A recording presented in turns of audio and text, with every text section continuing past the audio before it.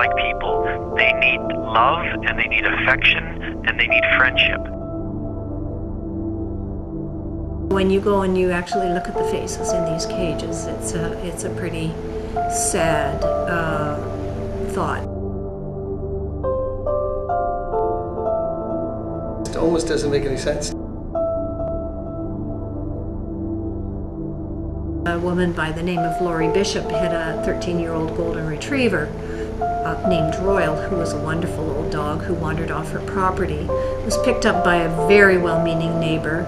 She called animal control, who took the animal in and then sold it to the University of Guelph for research. And the University of Guelph looked at that animal and said, way too old, killed Royal the day he came off the truck. This dog had a collar and tags. He'd been groomed. Clearly, this is an animal that was owned and loved. And yet the university looked past all that and just looked at a 13-year-old dog, and so killed that dog immediately. And Laurie spent an agonizing 3 weeks in search of her dog, and only to find out that the research laboratory had simply killed and disposed of him. They did not prosecute the pound, and they did not prosecute the researcher who took that dog illegally. The Ministry of Agriculture, Food and Rural Affairs refuses to talk about it publicly, refuses to give any information about it, and refuses really to enforce, as far as I can tell, the Animals for Research Act.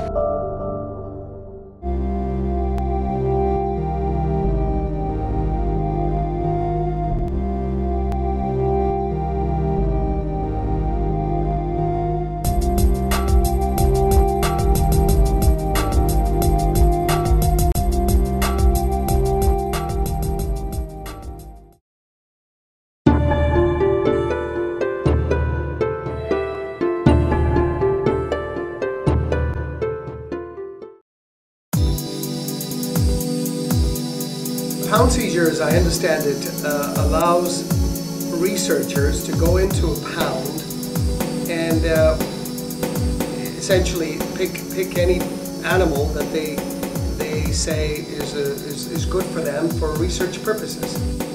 They request the animal from the shelter, and then that shelter is required by law in Ontario to send that animal to research. For people who don't know, a pound or a shelter takes in people's lost pets. So these are animals that have lived in people's homes, are their companions, have been loved by people, and these are animals that are then taken to research laboratories and having all kinds of research done on them. If the animal is in the care of animal control, after 72 hours, the pound would have to give up the animals for animal testing. So 72 hours after they're taken over, then the owner loses ownership, pretty much. What's that, 72 hours, 3 days? Okay. Oh, that's... I don't think that's very much time. Yeah, 72 hours is definitely not enough. That's not very nice. I think it should be at least a minimum of 2 weeks. That's incredible. Well, that's... I don't feel comfortable about that at all.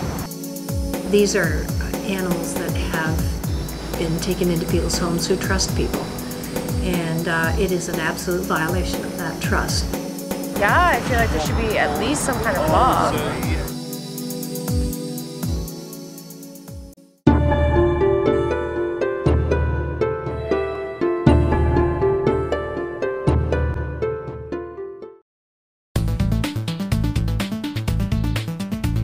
There is an Animal Research Act that governs a lot of this activity, and I'm happy that there is a bill, an act that everybody has to respect.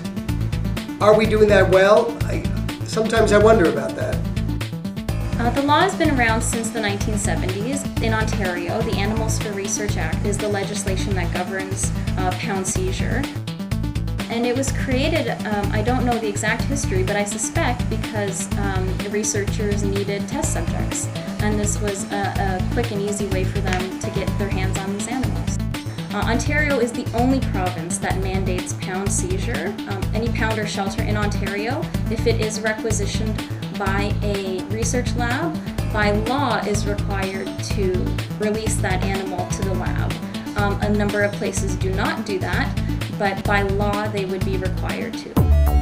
In Ontario, all pounds and shelters, including SPCAs and humane societies, are governed under the Animals for Research Act. It doesn't mean that those institutions comply with the Animals for Research Act. A number of municipalities do not participate in this kind of thing. Toronto, for example, doesn't do it. Brampton, Mississauga. The Ontario Ministry of Agriculture, Food and Rural Affairs are responsible for looking at those facilities and making sure that they comply.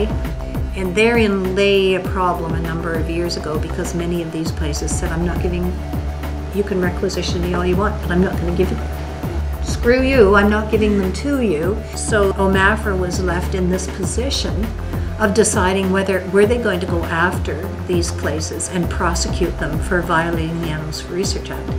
And interestingly, they ultimately decided not to do that because the controversy at forcing places publicly to give up people's lost pets was a lost cause for them. They wouldn't have won that debate, so they decided to let it go and be quiet about it and just get from the pounds and shelters that they thought would just give them quietly.